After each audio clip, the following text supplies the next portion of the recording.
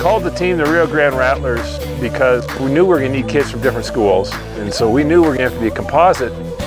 I think that it's really cool that we have multiple schools all coming together, being on one team. It's just super cool that we have something like this that we can do every day after school. We had 8 riders this year. We didn't know if we were going to have 1 or 2 or 50. It's all sponsors and it's all coach involvement and parent involvement. It's about getting these kids on bikes and getting them to ride, hopefully for the rest of their lives. I played football, baseball, and I wasn't all that great, and I found mountain biking. And I just really love mountain biking, and I've always wanted to race. And mountain biking is so much more fun than running to me. And then I heard about this team. At the beginning of the season, I was pretty slow. now I'm not as fast as I want to be in the downhill.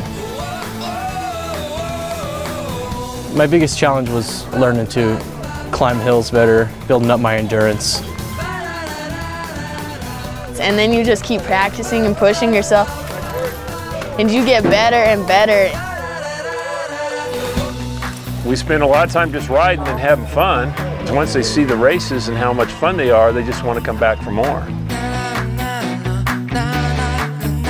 When I do beat the boys on a rare occasion, and I can brag about it since I'm the only girl and just be like, oh, you got beat by a girl.